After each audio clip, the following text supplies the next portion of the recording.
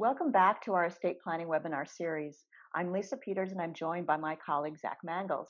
In our introduction, we defined estate planning. Most people understand estate planning directs assets at death, but there's much more, including naming important individuals to take on decisions if you're incapacitated. Zach, would you mind elaborating more on the risks of not having an estate plan? Yeah, certainly. And hopefully this will serve as additional motivation for anybody watching this video and who doesn't already have an estate plan in place. So what are the risks of not having an estate plan? I think basically without it, decisions about your medical care, your property, your assets, and even your final arrangements are going to be made without your input. So medical decisions will fall to the treating doctor or the hospital. Your property and your assets will be divided and distributed at death according to state law. And your final arrangements might be carried out according to the whims of a relative or in accordance to local customs.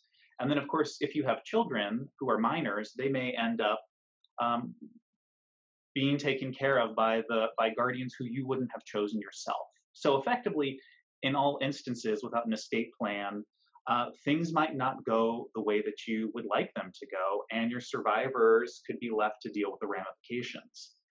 And I think, as it is, when somebody's passing away, it's already a very emotional time for the survivors. And if you layer on top of this idea that they need to make some decisions on behalf of their loved one that maybe they aren't sure that the loved one would make themselves, it can make it an even more stressful and an even more emotional time.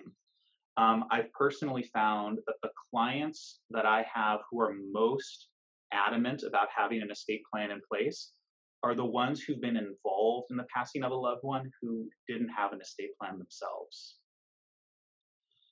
So now that we know a little bit about what can go wrong without an estate plan, let's talk about the elements that are common to all estate plans. And so there's 5 documents that you'll find.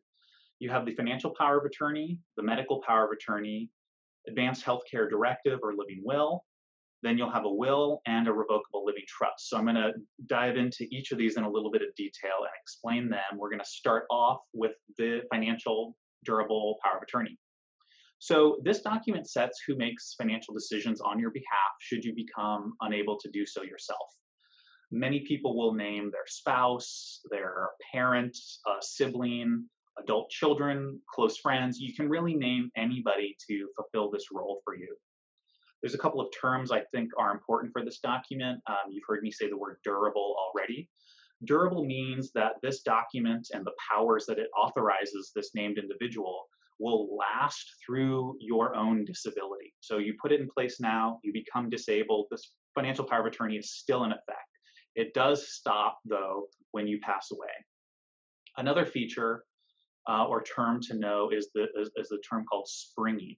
And these powers of attorney, both the financial and the medical one, they can be made either immediate or springing. Immediate means that they're effective right away. You sign on the dotted line, and whoever you've named has the power to act as your financial or medical power of attorney right away.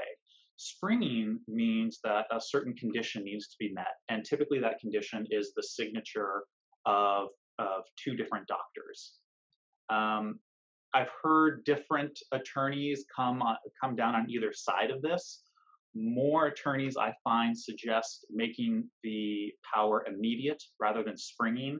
And I think that the rationale is, if you are willing to have somebody make financial decisions for you while you're incapacitated or unable to do those yourself, you'll probably also feel comfortable with them having that power while you are capable. Not giving advice on this. This is just what I've heard from estate attorneys. The second document is the medical power of attorney, and this sets who is going to make medical decisions on your behalf should you become unable to do so. And like I already said, those concepts of durable and springing apply to this as well. The third document is the advanced healthcare directive. Some states call this the living will, and this sets the conditions under which you do or don't want life-sustaining treatment. This is also where you can specify funeral arrangements, organ donation, things of that nature, all found in the Advanced Healthcare Directive. The fourth document is the will, And the will directs how assets in your estate are distributed after you pass away. You can give money to any individual or charity that you want, and you can even control the manner in which they get access to to your assets. You can direct how debts are paid, how taxes are paid, and if you have a pet, you can even name somebody to care for the pet. Of course, if you have minor children, this is also going to be the area where guardians are named. One of the things that I think is most important to talk about for the will, especially as it compares to the trust, is that the will is probated in court. And probate is a legal process that manages the distribution of assets and liabilities left behind by somebody who's recently passed away. And Lisa and I will both come back to this topic of probate in a minute here. The fifth document is the living trust, and this directs how assets that are a part of the trust are distributed after you pass away. I think the easiest way to think about a trust or a living trust is just to think of it as an extension of you, or like your own personal company or LLC. You're the CEO of your trust, but other people can become the CEO if you're unable to be. So one of the questions clients ask me is, if I have a living trust and I put assets in there, are they taxed any differently?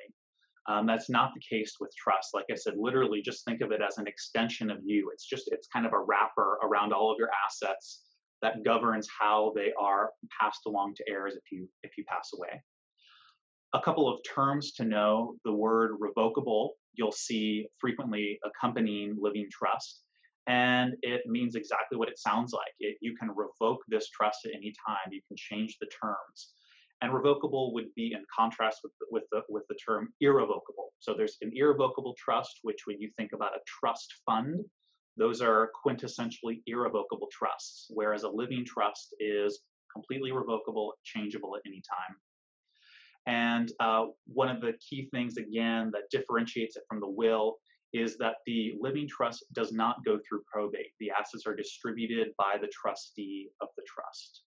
So Lisa, you and I both live in different states, and each of our states has a different view on how they use the will and the trust. So maybe you could spend a little time talking about how it's handled in Washington.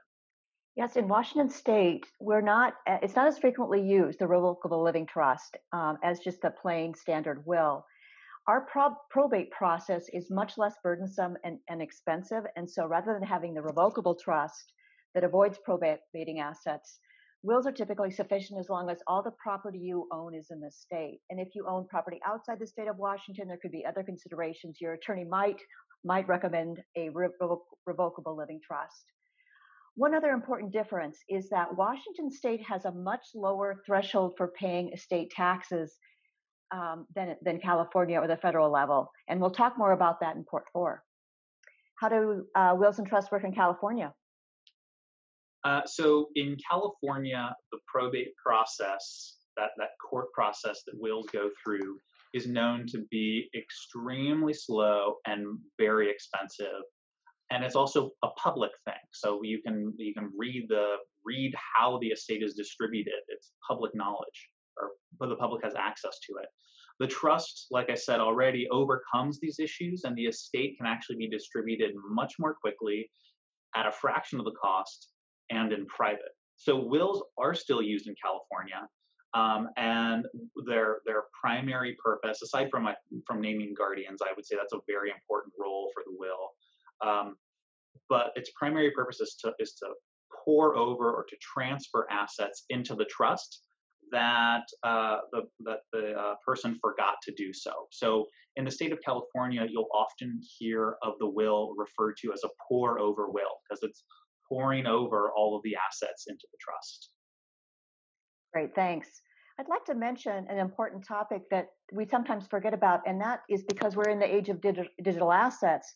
We have social media accounts, we might have documents online.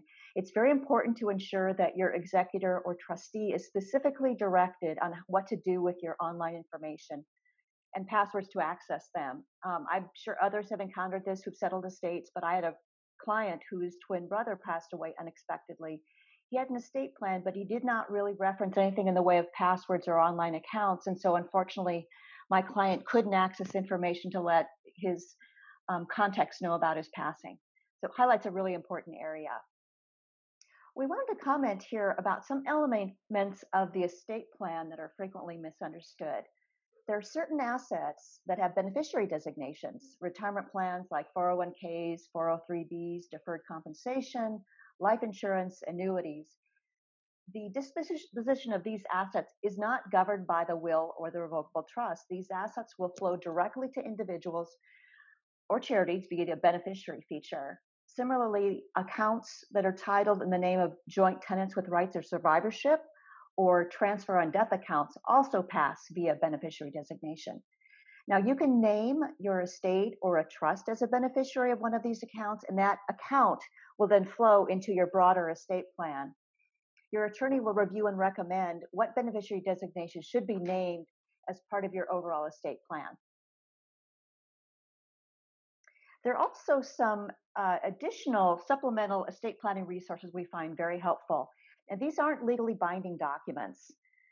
We have another webinar titled Sharing Your Financial Values with Your Family that highlights a couple of these documents. So I'll just mention them briefly here. The first is a financial inventory. This is a summary of the family property, a one-stop depository of information where family members can find everything. Location of documents, online passwords, professional contacts, healthcare providers, and those monthly subscriptions that might be an auto pay that might need to be stopped. There could be information about alarm codes, outstanding debts, or money owed. So it's a one-stop place to basically prevent your family members from having to do a stressful treasure hunt in finding all the details of your financial life. The second is a letter to family and friends, and this gives details about what you'd like your financial arrangements and services to look like. It might include organ donation and can include references for caring for a pet and distributing things of sentimental value. And lastly, an ethical will is a template in which you could share family values, expectations for your children or grandchildren. It can give your family greater insights as to why you assembled the estate plan that you have. It's not unusual to have property passing to children, maybe not equally, but certainly equitably. Please reach out to me, your advisor, or Zach if you'd like a copy of these resources. I'd also like to quickly plug the ethical will too. I think it's a great document.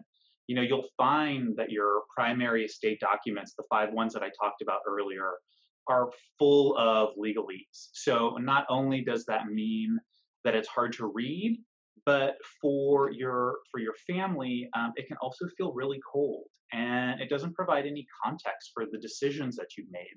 And I think that that's where the ethical will comes in.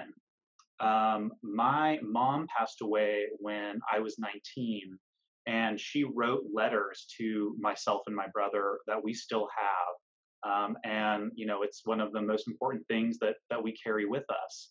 And she also, next to all of her, or with all of her jewelry, she hand wrote how she got it, why it was important to her, what she wants us to do with it, and things like that. And it just provided a level of insight into what my mom was thinking that we would have never otherwise had. So I'm a huge proponent of ethical wills for anybody to use. So that brings us to the end of our first part on estate planning. We've talked about the 5 basic documents that make up an estate plan. We talked about the kind of assets that transfer outside of those 5 basic documents. And then we reviewed 3 supplemental documents that can also help round out the estate plan, and which we can provide to you if you'd like those. So we hope you've enjoyed this overview on estate planning. Please stay tuned to our next section, where Lisa and I discuss the questions that we hear most frequently from our clients.